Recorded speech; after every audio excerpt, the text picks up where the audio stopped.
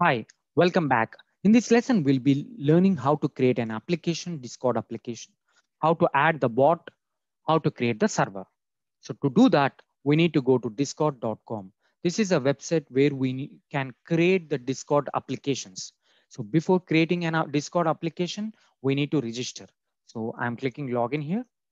So if you have account, you can straight away log in into the discord.com. If not, go here, register, create an account, give the basic informations like email, username, password.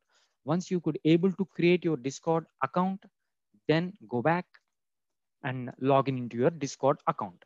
So once you log in into your Discord account, the GUI would appear in this way.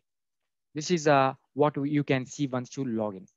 But we need to go to the developer portal of Discord to create an application. For that, what we need to do, discord.com developers backslash applications. So this is known as developer portal. So here you can create the new applications. Once you go to this URL, you'll be able to see the UI like this. Here at the top right, there is an option to create a new application. Now I'm creating a new application. This is same as creating a Discord application. Now I will be giving a name for this. I will be using a Discord bot using Node. So this is the application name I'm using. With Discord application, we can do a number of things, but in this course, we'll be seeing how to add the bot and how the bot functionality works. So I'm giving I created an application with the name Discord bot using Node and click the create button. So once you click the create, you'll be created an application for you. You can modify the app icon if needed. You can modify the description. So these are the application ID, public key. So mostly we may not use them, but uh, we'll show you how to add the bot. So we have completed how to create an application now. So we'll show you how to add the bot. At the left top, there is a hamburger icon. If I click that, we'll be getting an left navigation like this. So here you need to go to the third tab, bot. I'm clicking at this bot. If you click this bot, we'll be getting an icon like this, add a bot. So now we are adding the bot to the application. So it will say that add a bot to this app. Yes, do it. So we are trying to add the bot to the application. Fine. We have created application. We could able to add our bot to the application. So how to communicate to this bot from the code?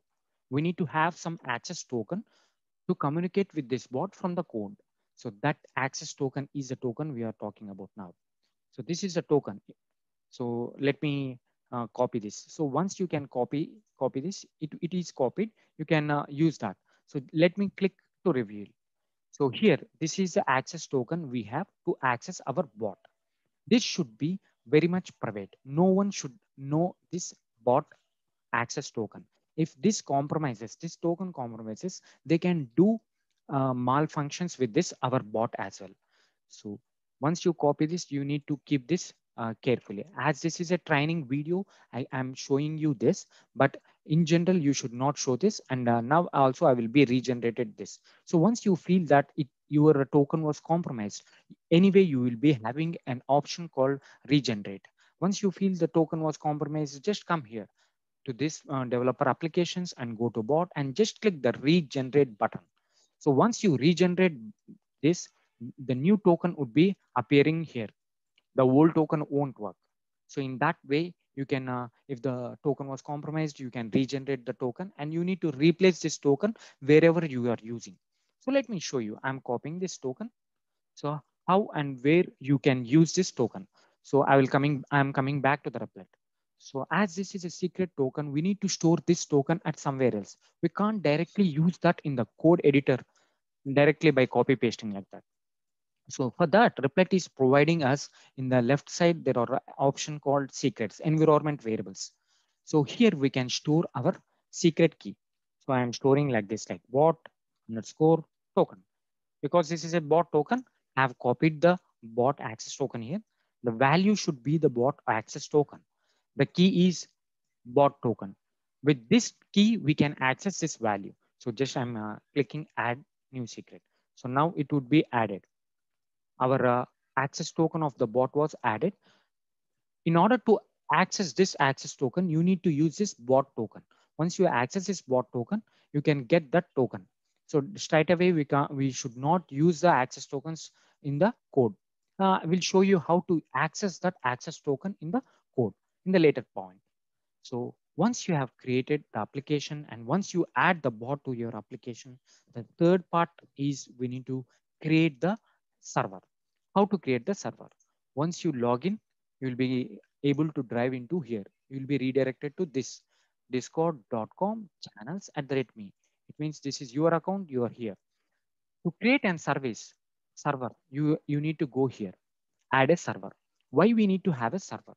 We need to have a server to load all the members. I mean, there should be something to hold all the teammates or all the members, people somewhere, and we need to add our bot to the server to communicate each other. We need to have the servers. So that's the reason I'm creating one server. Here I have created add, click plus symbol, add server. We need to create a server. I'm clicking create my own. You'll be having two options. I'm clicking for me and my friends. So give a name to the server. I'm giving it as a Discord bot server. So now I'm clicking just click here, create. So now DBS Discord bot server was created. This is a server will be working. So if you observe only one user, Suresh is logged in here. So in the next session, we'll be seeing how the bot should come here. Bot should also come here to communicate with other teammates, right? So we'll see that in the next session.